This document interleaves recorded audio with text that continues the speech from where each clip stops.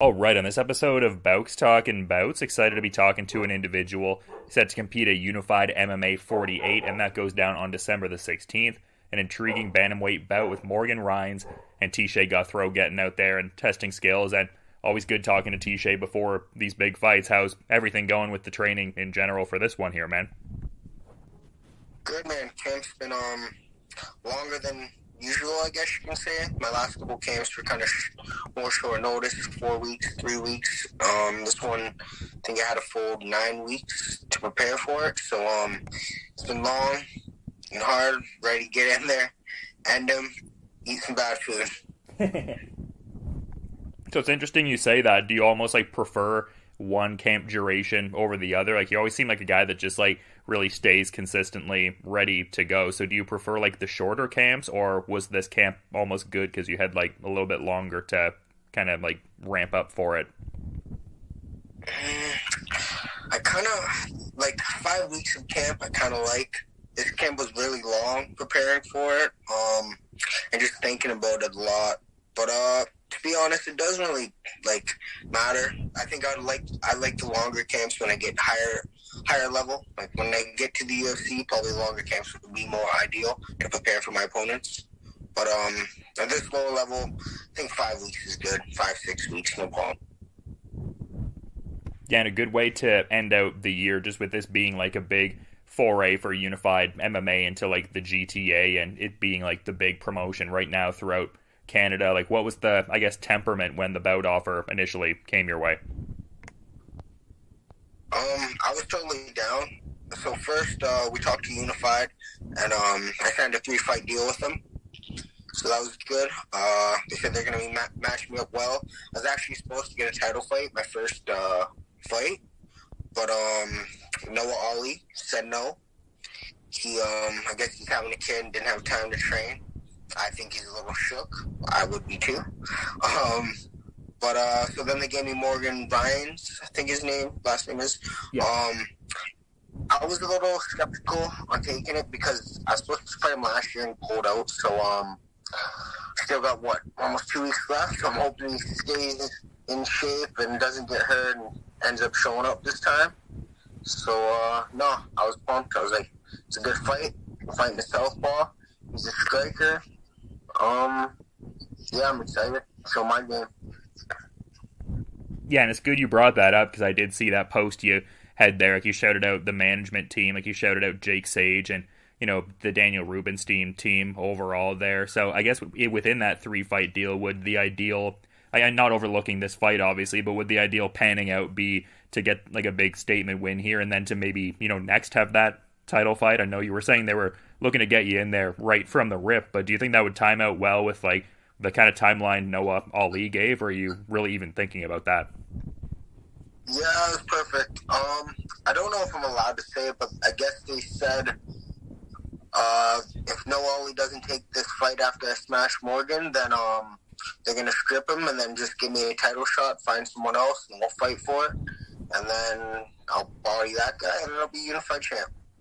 That's ideally what I'm looking at. Yeah, well, that would be a good feather in the cap for sure, especially like what I was talking about with like Unified making, you know, such big waves throughout the country as of late. And yeah, it seems like there's some good representation from a lot of the local fighters. Like I was talking to Bobby Poulter the other day, and you can really, I guess, see like the fingerprints of like Rob Vevers kind of recently being in like the matchmaker position. Like Unified obviously always puts on great cards, but you can tell like, I guess, the localized presence. Like you can tell like an informed person was like really recruiting the talent for this one. Yeah, I think it's big. Like it's good for Unified that they got Rob. He's a good matchmaker. I've worked with him when I worked with BTC, but I found BTC didn't give him the freedom to matchmake the fights properly or really do what he wanted to do. But now I see he's with Unified, and I think it's perfect. Like, I think for him and them, it worked out beautifully. Because now he's bringing all those Ontario guys in. Like, me and Bobby, not from the same team, but we are. We've been training together for years. Now Beaver is going to make some incredible fights. Like, this matchup was perfect for me. Yeah, absolutely. And just, I kind of wanted to briefly touch on the last one. Just, I mean, obviously going to talk a lot about this upcoming fight, but I'm just curious to get some insights on the last one because the lone loss you had was under that LFA banner. And when we were talking before that fight there, you were kind of talking about how it would almost feel like a redemptive kind of thing to like win in LFA. And obviously that ended up happening there. So like, did that feel redemptive? Like what was, I guess, the overall feeling you had after that last win? Man, it felt good. Yeah, I was supposed to be like on the main card, but not co-main event. And then someone dropped out.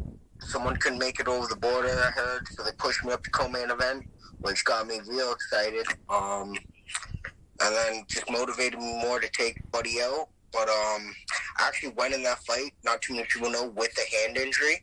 I hurt my hand the week before, and I didn't use it until the day of the fight. And then in the back room, I was actually cracking pads with D-marks, and my hand went numb. And I told him, and he's like, okay, let's just wrestle the guy. So I couldn't make it as exciting as I wanted to. Like, I really wanted to outstrike him. So we wrestled him, and we won. That was it. But it was fucking fun, man. LFA, they treated me well. It's such a great show. It'd be nice to get back one more with them before I get to the top league. But Unified, fuck, best league in Canada, I'd say. They pump their guys well. A lot of eyes will be on me. And just on UFC Fight Pass, which is key. Yeah, I was going to say, that's like a sort of pattern that's been developing for you in like a few of the fights being on that UFC Fight Pass platform. I mean, such a great thing for, fighters trying to like really get their profile out there or bolster their profile, that sort of thing. And it kind of aligns with what you're talking about to like getting to the big show thereafter. Yeah, no, I won't. I decided after I fought for CFFC, I'm like, I'm not going to go fight on any other organizations unless it's on Fight Pass. I need that. I need people to see what I can do, and it's worldwide Fight Pass. So I'm like, I'm just going to stick with them, and then whoever wants me. And LFA did, so it's perfect. And then Unified did, so now I'm signed to Unified. And get these 3 wins and see what happens. And you mentioned like Bobby Poulter, like not necessarily being like a quote unquote teammate per se, but just with all the cross training that goes on with the different gyms, it's like you're occupying the spaces a fair bit. And I feel like there's some other people on the card that could fit that description. Like, are you kind of feeling that certain vibe in the room, just everyone preparing for their individual fights and there being like a good atmosphere in the gym? Yeah, 100%. Like my boy Gabe segment, he just got on Unified. He was on that front row card, and now we're calling them fights off because like their shows keep on falling through. But now Gabe's fighting Jordan on Unified, so that fucking me and him were in camp together, and now we're still in camp together. So it feels good. Like I'm actually really happy he's on it with me. We put hard work in, me and him, since he started coming to our gym. And he became my boy, so it's going to be nice fucking getting that win with him. And, yeah, the vibe's high, man. Me, Bobby, fucking Gabe, Vlad, Scott Hudson. It's going to be solid. Yeah, you love to see that. And, like, specifically with Gabe, like a guy who's, like, around your weight category, like, similar kind of build in that sort of sense. So maybe, like, a lot of, like, direct work happening with him too. Like obviously good to have guys like Bobby and Scott in the gym, but I would think maybe not as much direct work had with guys like that. No, we don't really touch each other too big of a but no, me and Gabe, we've been putting in work this fucking whole year, man.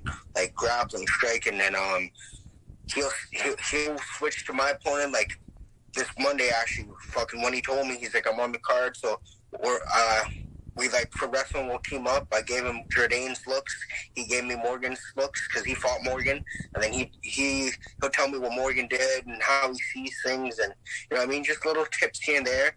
And I'm good at analyzing strikers, so I see how Jordan's game is, and I give him looks like that and pick out little things what I think I'm gonna do and how I think game matches up well with him. So just leveling up. I'm actually happy to have Gabe on the team. It's a nice addition. Yeah, I mean, definitely a guy that has like a good profile, and like if people follow the Canadian MMA scene, definitely know what he brings to the table there. But I saw an Instagram post you had there where you said KO of the night coming, and I feel like that's the general demeanor you have, like the general approach to these different fights, wanting to put on the highlight reel performances. But I guess how much of that was informed by like the hand injury before in the last one, and mostly like using the wrestling? Like, I guess, what do you feel about all that? Yeah, the hand injury sucked, man. I really wanted to strike with this guy because, like, the last guy I fought, he was a good striker, good grappler too, actually. He was good all around. I thought it was probably, like, on paper, definitely my hardest fight on paper. But as you've seen, it wasn't that hard of a fight. Like, I think I dominated all 3 rounds. Maybe not dominated, but I definitely beat him all 3 rounds. He really didn't have too much for me. Yeah, I was happy with it. Coaches were happy with it. Yeah, because before we were talking and you seemed to discuss it as like a leveling up kind of fight, like you knew the guy's like resume, what he brought to the table. So did you kind of feel that, like, I guess, galvanizing of the confidence? Like, not that you're lacking in confidence, but I feel like it just keeps growing as you keep like getting more wins and kind of leveling up in the sport. Yeah, 100%. That definitely solidified my brain on fucking taking it to the next level. Like, when we signed this fight with Morgan, it was like, at first I felt like it was kind of an easier fight I could win, just on paper, 5-5. But then, like, I had to sit back and think about it, smoke a joint, and like, really think about it. And I'm like, there's fucking nothing to lose, and like, nothing to lose, right? So obviously he's coming in to fight. And then like D-Mark sent me a post he posted saying he's fighting the #1 guy in Ontario and how it was his biggest fight in his career. So I'm like, clearly he's motivated, and a motivated guy that has nothing to lose is a dangerous guy. So at first when I took this fight, I wasn't as motivated because I'm like, I'll be able to beat this guy everywhere, which I still will be, but it made me train a lot harder for this guy. Like, it gave me that extra motivation, right? Like, I wasn't as motivated because I thought I could smoke him. And then seeing that, I'm like, fuck, okay. I got to really smoke him and dominate him. Because on paper, I should dominate, right? I should fucking finish him. But he's going to be hard. But I'm gonna finish him. That's it. Yeah, it's interesting the way my mind works with looking at that. Like, 5-5 isn't a good record. But fuck it. He's got nothing to lose. Yeah, and it's good you're looking at it like that too, just like what his mentality is coming in and how that might inform his performance. And I'm also noticing that he previously fought Gabe Sagman there. So, I mean, you don't strike me as a guy that would maybe like directly ask like to give like certain looks or different tells or intel from what he might have had from the fight there, but maybe there's some benefit there to some degree because like a training partner is familiar with the next opponent. Oh no, I asked. Yeah, I like all the input I can get. I like to know everything about my opponent. I went so far as to message up Eric Wilson. Okay. And, because I couldn't find their last fight. And, I just found a highlight video of their last fight. So I messaged up Eric, and then, Eric said he had the fight of their last one. Because I'm such a technician. I want to see how this guy moves, how he sets things up. Every little pattern I'm studying so I can set it up and game plan through the whole camp. So then I posted, he didn't get back to me at first, and then I posted that I'm fighting him, and then Eric actually hit me up, gave me the fight, so I was able to study him, and then Eric actually was telling me little details on what he felt in the fight. Like, fuck, I was supposed to fight Eric Wilson before. Man, that guy is cool, and he's tough as fuck. But, yeah, he was giving me input on what he thought I could do to him, and, he watched my last fight, and just, like, solid guy, man. But, yeah, no, I studied him a lot. And his last 3 fights, like him, I got the Eric Wilson fight, the Gabe fight, and then Ty Wilson fight. I watched all those, and those are his last 3. And he doesn't develop, like, his game doesn't get really much stronger. It's kind of the same shit. So I'm not expecting anything new. Especially, I just looked, he had a kid in October, so this guy's having some fucking bad sleeps, and I guarantee he owns the gym, I think he does, so kind of works a day job. He's probably training once a day, maybe twice a day, but in the same time period. Do you know what I mean? So he's not, like, I know he's not all in like I am. And he has a fucking newborn baby, so, and a whole gym to run.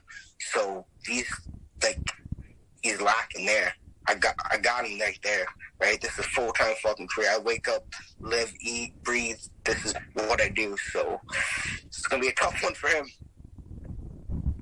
And I feel like, because I like have him on social media as well, I feel like he did like a stint at Tiger Muay Thai, like not really all that long ago, and you're talking about wanting to, have more like of that striking showcase in this one. So, I mean, yeah, it could lend itself well stylistically to that sort of thing, perhaps. Oh, I'm wrestling too. Oh, yeah. Don't get me wrong.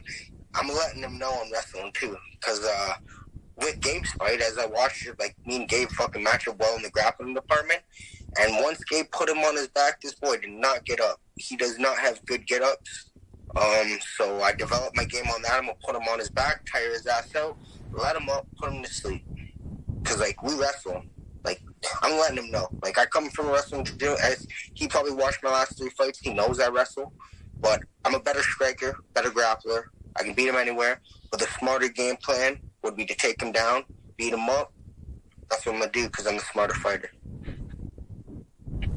Yeah, for sure. I mean, such a great, bit of like wrestling knowledge at Niagara, top team, and just like the Brock University wrestlers coming in historically. So that's always been great. But in talking about that being like an Ontario-centric team, I would think this would be a cool one in the sense of like there'd probably be a real partisan presence, like a lot of, fans, friends, family in attendance and stuff like that. And I feel like you haven't fought in Ontario since that BTC St. Catharines card. So how are you feeling about all that?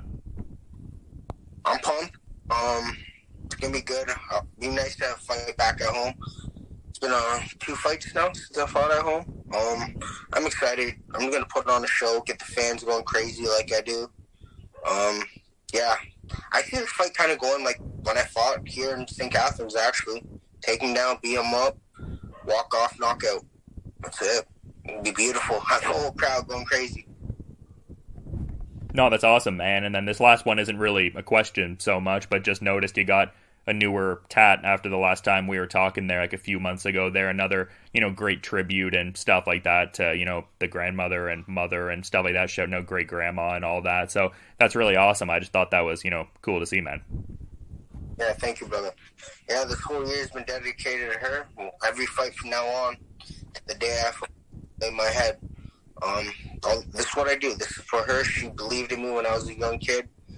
And, I'm just going to keep on bodying these guys. She's like, in spirit, she's with me. So she was a fucking warrior herself. So with her behind me, like, I just love this shit. She knew I did. And I have fun when I'm in there. Just my mindset's so positive. Win or lose or draw, I'm having fun. So it doesn't matter. We're going to war. Yeah, no, it's good you're having fun because it's always fun watching from like a fan perspective, seeing you do your thing out there. But I do want to be mindful of your time, like I was kind of saying a bit earlier. So to that point, man, is there anything you might want to like add as a parting thought as we're kind of wrapping up here, Teshay? I just want to say thank you to my management team, Unified, Niagara top team, my coaches, my teammates, everyone out there supporting me, all my fans. Just know I'm going to take this guy out, hopefully one more, maybe another one after that, take it to the big show, and I can really test my skills and show the world who I am, and they're going to remember my name, my host, Teshay Gouthro. And, I'm going to have fun doing it. It's a fucking incredible journey I'm on, and I'm loving every second of it. Yeah, for sure. And the next chapter in that story unfurling December 16th, and if anyone's in the Greater Toronto area, should definitely check out Unified MMA 48 live. But if not, like we were saying, they can check it out on UFC Fight Pass if they happen to be out of the area. But I appreciate you making some time, man. Always great getting to talk to you before the different fights and everything. So thanks so much. And yeah, just looking forward to being there and checking out the fight. No, thank you, brother. Always love talking to you. Are you going to be at this one? Yeah, I'm coming back in like a bit under a week, and I'm looking to be at that BTC card and, yeah, the Unified. No, that'll be blessed. We'll maybe get one after the fight then. Oh, yeah, sounds good. I always love that too, man. Thanks. Fucking right. Okay, good talking, brother.